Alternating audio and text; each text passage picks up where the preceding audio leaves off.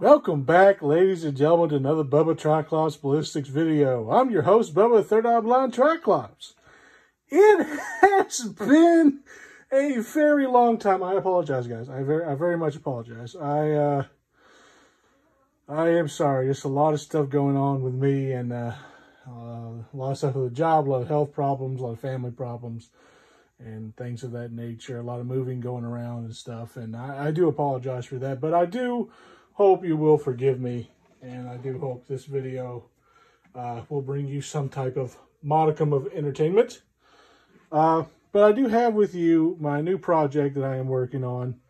I still have the other project guns that I do have to fire. The 350 Legend is finished. I will be doing an unveiling video probably Monday. I'm not 100% sure. Monday would be the, let's see here, 16, 17, 18. The 18th, I believe, is Monday, June 18th. Yeah, of 2024, June 18th. Yeah, I believe so. All right, anyway, moving on. But will have an unveiling video for the way the paint job looks and the way everything looks on the rifle for right now. Might be one other thing I need to change on it, but for right now, it is complete. Had to change a couple of things on that, but that's not what we're here today. We're here today to show you this new concept project that we're doing. Now, you might notice we're not on my reloading bench. My God, I cannot talk tonight. But that's because everything has been moved in my room. So the next Good, the Bad, and the Bubba that we do, you will be seeing in my room that we usually do the Good, the Bad, and the Bubba in. We'll have the reloading bench and everything else in the background. The bed and everything like that has been taken out of there and stuff like that. So it's pretty much become my studio / reloading room. And yeah. So, I mean, this is a bunch of other things that's been happening. Like I said, a lot has happened since the last time I have done a Good, the Bad, and the Bubba. So bear with me, guys. But I want to introduce this project to you guys. So what we have here is I contacted Boyds, and I wanted to do a build for a rifle. I wanted another bolt-action rifle because I only really have two. One being the Mauser, which I still need to work on, which that'll be another video here shortly. And the Ruger American that I have, that's my competition rifle. So I wanted to do another one, but I wanted something different. I didn't want 22 LR. I didn't want 22 Magnum, because I got the lever in that. But I might end up still buying a 22 Magnum lever gun. Might be an RPR. Don't know yet, but I wanted to do another another lever.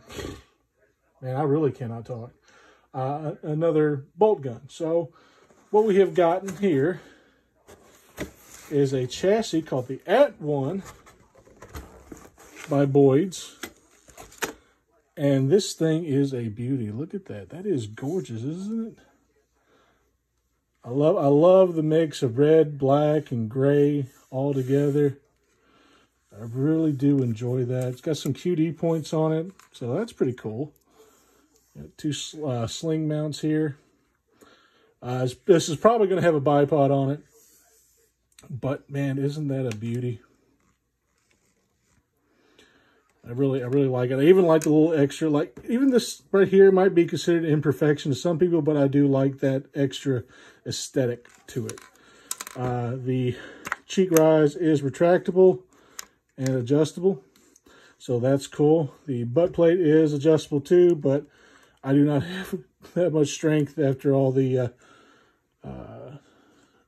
illnesses I've had here lately to push this one down.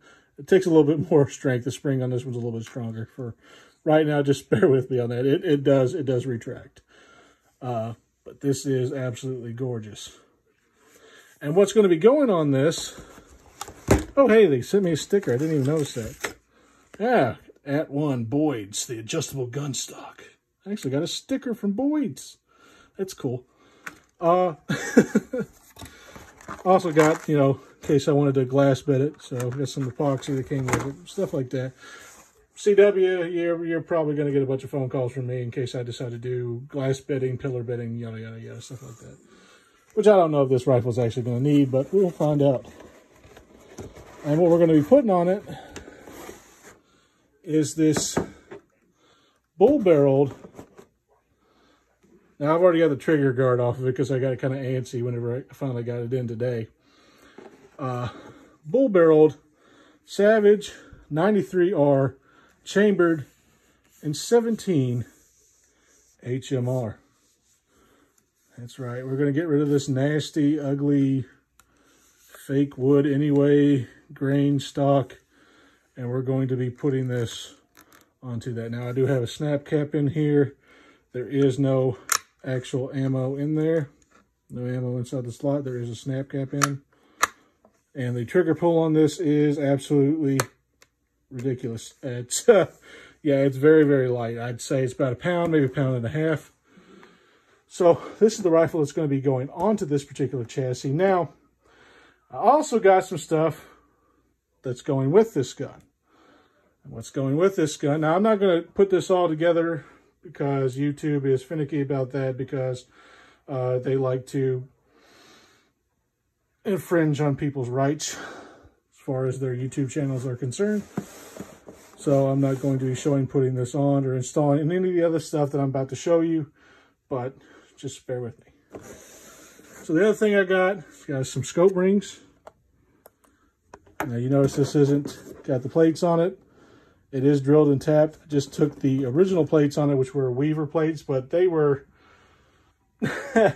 they were not torqued down. They were not blue Loctited or anything. They were absolutely loose, so we're not going to be doing that. What we also got to go on it is a 20 MOA Monstrum rail to put on. You guys know I love Monstrum, so most of this stuff is going to be from Monstrum. So we got a 20 MOA rail that is specific for the Savage 93R platform. Got that. We've got a leveling ring. It's one of the bigger ones. I got a smaller version of them, but I didn't bring a knife with me. Well, just bear with me. It's a scope leveling ring. And then what we have here is the actual scope that's going to go on this. This box is a little bit stiffer to get out. Giggity. But what we have here is one of their 3x9s.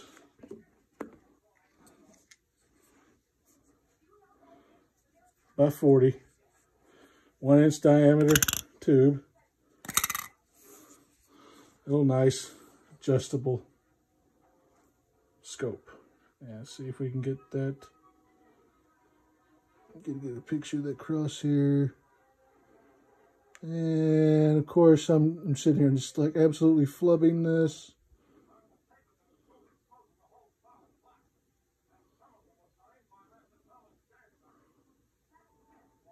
Yeah, nothing to write home about. It does have some etchings on the reticle.